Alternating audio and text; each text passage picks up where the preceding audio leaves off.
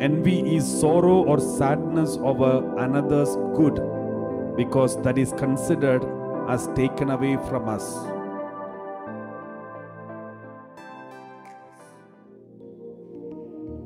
So envy is sorrow or sadness over another's good, and that is considered as if it is taken away from you, from me, from us. So that is another definition which St. Thomas Aquinas gives. We can be envious of someone else, of their reputation, their beauty, their appearance, their style, their size, their color, their goodness, their talents. And we can be envious of their wealth, their look, their popularity, and then accordingly we can behave. So these are the definition about envy or jealousy. And it is dangerous. This cardinal sin affects us very badly, because the pride and jealousy goes together. Pride is the door for all the cardinal sins, even other sins. Pride is the door. So once the pride is there, there is a possibility that you may have lust, and also gluttony, and the third one is envy. Pride leads us to all these. Let us read how this jealousy was manifested in the life of Lucifer, the evil one, the fallen angel. This pride was there inside of him. This pride was leading Lucifer into jealousy. God and Lucifer, the fallen angels, they were all so connected. And the angels were able to see God face to face. They were able to worship.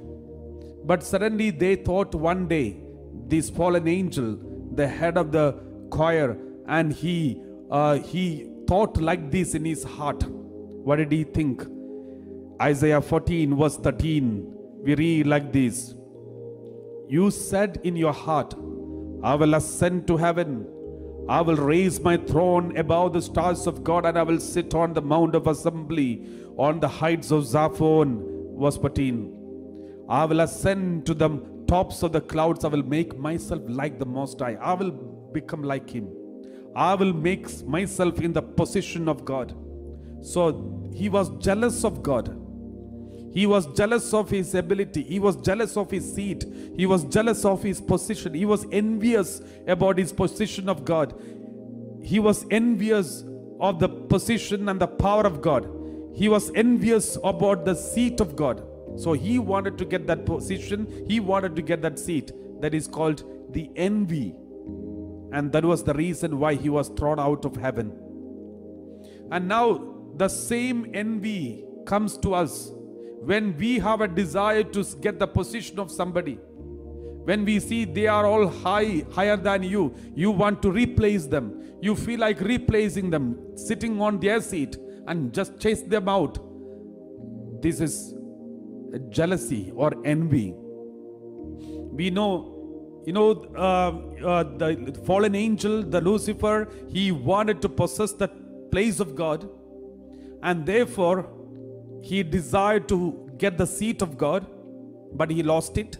Not only lost the seat, but also lost the seat in heaven, and he was thrown down from heaven. Now, when he came down to this earth, he made sure that human beings also lose this connection. Because when he came to paradise, he saw Adam and Eve building up a very good relationship with God, which he doesn't have. Sometimes back, he had this relationship with God, but now he lost it. But now Adam and Eve, they have replaced his position. They are close to God, and God is close to them. And then Lucifer, he was so jealous of them, envious of Adam and Eve. He wanted to break their relationship with God. He wanted to break their relationship with God. And that is why he came and tempted them and said, did God say like this? Then she said, yes. And then he said, God is lying. You will not die. You eat the fruit. Don't worry. See, he is trying to break the relationship with God. So always remember, envy or jealousy will break our relationship with God. Envy or jealousy will break our relationship with God. And that is the intention of the evil one. So this is the first thing that you need to remember. Envy or jealousy, the aim of devil is to break our relationship with God. If you read in the New Testament, when Jesus was tempted in the wilderness, what was the aim of the devil? The Satan came and tempted Jesus. Why? Because Jesus has got very strong relationship with his heavenly Father. Jesus has got very strong relationship with his heavenly Father. Therefore, Satan came and tempted in order to break this relationship. Satan wanted Jesus to disobey his Father so that their relationship will be broken. And therefore Satan came and said, if you want, you can make these stones into bread. Why don't you eat? Then Jesus said, my Father's will. I should obey my Father. That is more important for me. And in all the three temptations, Jesus re-established his connection with the God the Father. And thus, the Satan was defeated. The best way to defeat the Satan is re-establish your connection with God. Re-establish your connection. Increase your connection with God. When you feel tempted, when you are tempted by evil from all the corners, then don't stop your prayer life. Don't stop your fasting, prayer and penances and mortification. Increase it, double it. By re-establishing your connection with God, the devil will be defeated. Because ultimately the aim of devil, the reason why devil is tempting us is he's jealous of your connection with God. When he comes to know you are so close to God, he wants to destroy it. That is why many people say, the more I pray, the more I come closer to God, the temptation are more. Why? Because the more you pray, the more you are connected.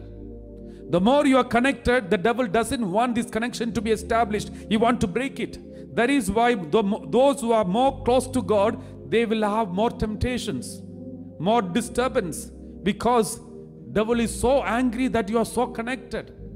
When you have more connections, be happy.